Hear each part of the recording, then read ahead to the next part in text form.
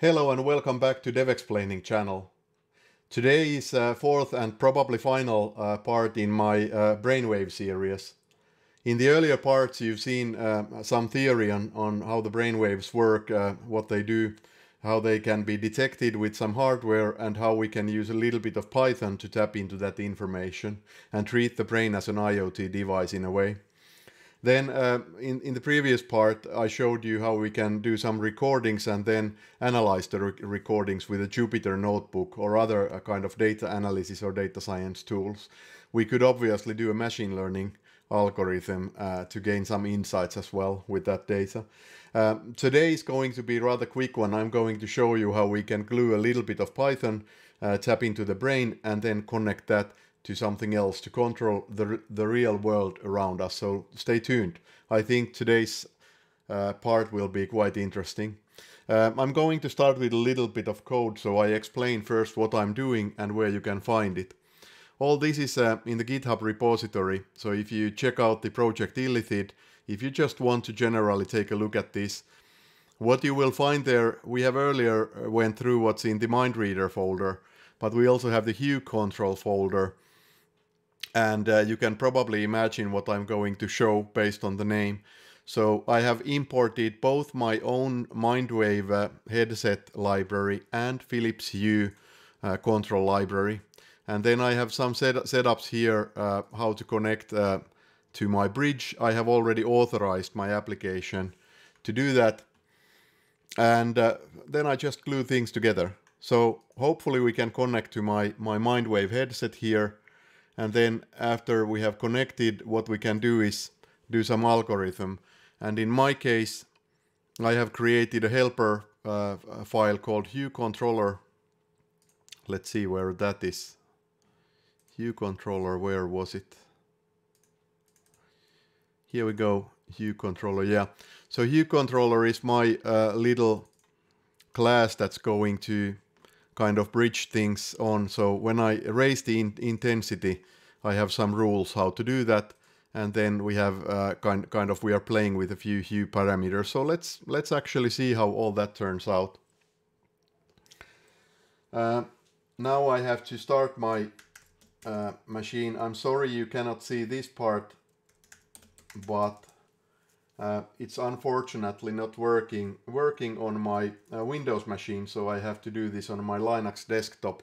However, there's not much to see. I just start my Python program based on the previous things. Just a second, I need to install one more module named play sound. Just a second, Python 3m pip install play sound. Here we go. I'm always missing some library because I have made the mistake of changing my Python environment. So let's try to see if I can activate my module. Yeah, initiating. So the way the code works is that if I'm able to concentrate, I will get the intensity go up, and the intensity here is defined as lights in the room. And right now I have otherwise turned off the lights, but I have one light here. I think if I move a little bit you might be able to see it. There's a white light, so I think it's time to up the intensity. Now this is the part where I have to actually do something with my brain. As you can see, I'm not moving otherwise, so I have to stimulate. I need some attention going on. I can actually here see when I manage to do that, although you cannot. But let's see, you should be able to see the effect when I manage to concentrate. So let's try to concentrate.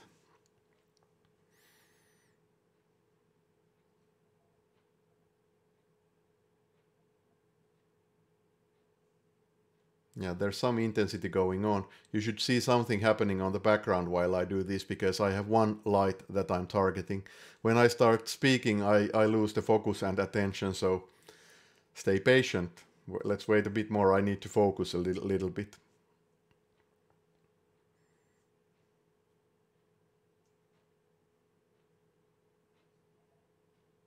Yeah, as you can see on the background, the light is getting more red and intensity is growing. And now we hit the peak actually. So it's starting to flash all the lights in my room. So yeah, every time I up the intensity, it's now giving me kind of this message. So Just a rather simple demo. As I said, all the code is in the GitHub. Just a rather simple demo how you can actually do something without moving a muscle. And that's one of my favorite things, to be able to achieve something with less work. So instead of having to walk there and turn some switches or even use a cell phone app, I was just thinking something. Of course, disclaimer, I wasn't thinking set light to maximum and put intensity to put the color to red. I was mainly focusing, and the focusing was something I could grab. So obviously this is not very precise.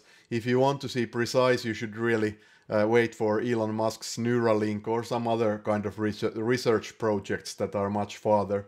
But I'm just a hobbyist, and you can see what I'm able to achieve with just few lines of Python. If you're curious, take a look at the repository. Enjoy the code. It's there for you to see. Link is in the description of the video.